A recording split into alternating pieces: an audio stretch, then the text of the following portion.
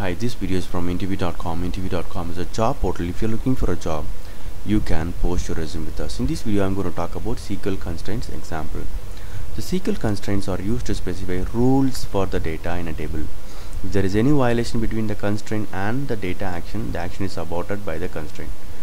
The constraints can be specified when the table is created or after the table creation. In SQL, we have the following basic constraints: not null, unique, primary key, foreign key. Not null, it will not allow you to insert null value. Unique, it ensures all the column values are unique. Primary key, it's a combination of both not null and unique. Foreign key is the relationship between one table to the other table. So I'm going to create a table called student table. I'm going to create a table called student table, and I'm going to add a constraint called not null constraint.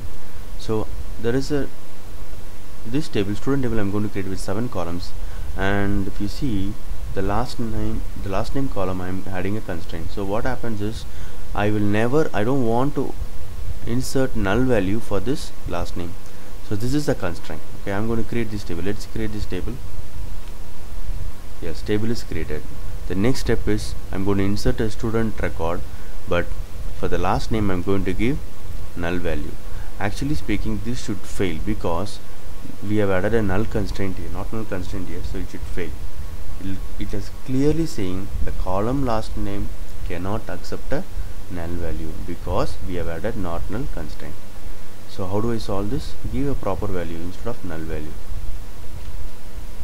Okay, looks like it is inserted. So this is how constraints works in SQL. Hope this video is useful. Thank you and all the best.